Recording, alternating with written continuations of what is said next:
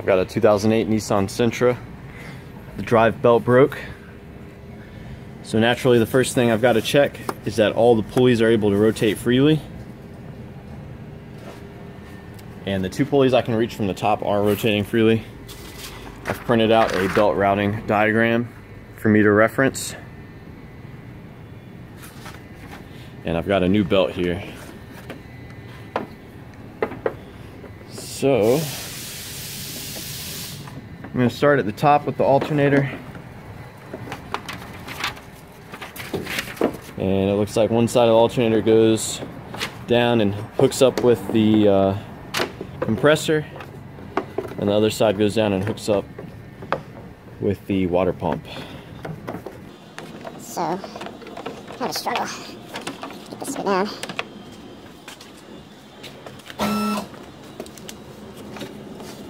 Normally there's a cover here, but it's already missing.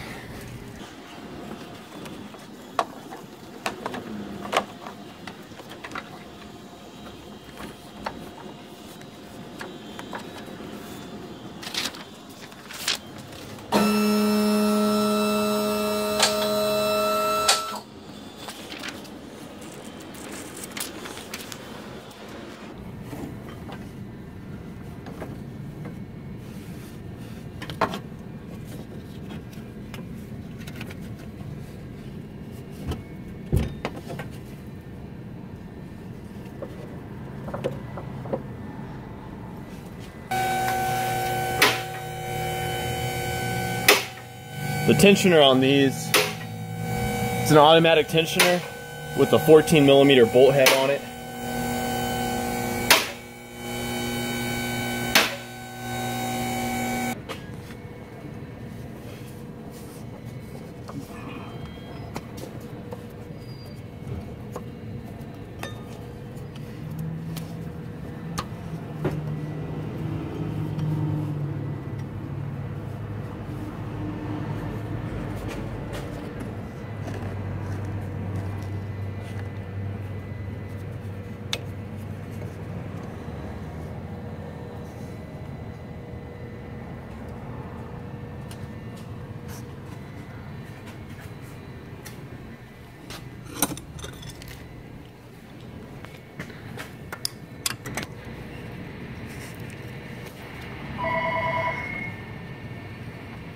Dang it. I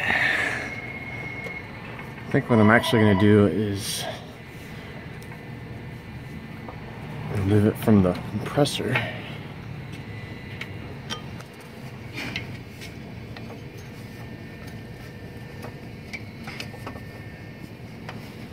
There we go. I wonder if I can prop it up here somehow.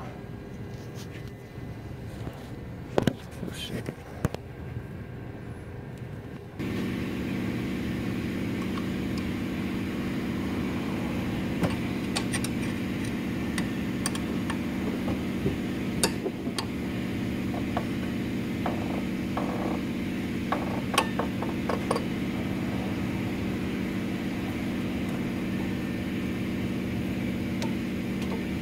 Yeah.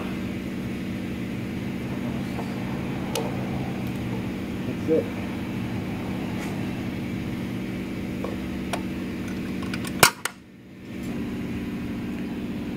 So everything is on there perfectly.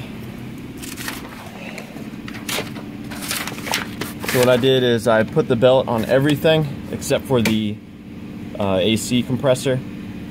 Then I hit that tensioner with the 14mm. And then I was able to pop the AC belt part on.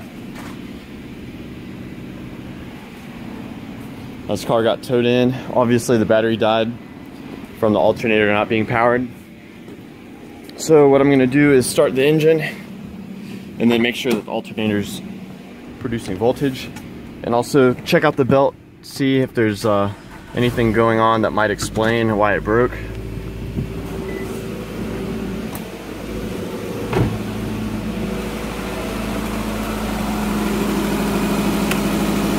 So the voltage is looking great, alternator's fine. Yeah,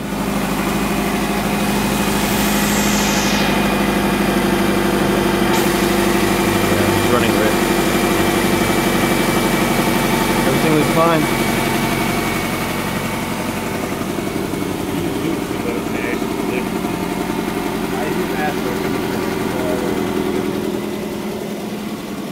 Now, being that on this engine, the water pump is also powered by the belt, he may have overheated it before the battery died, but only time will tell if he has problems with that. I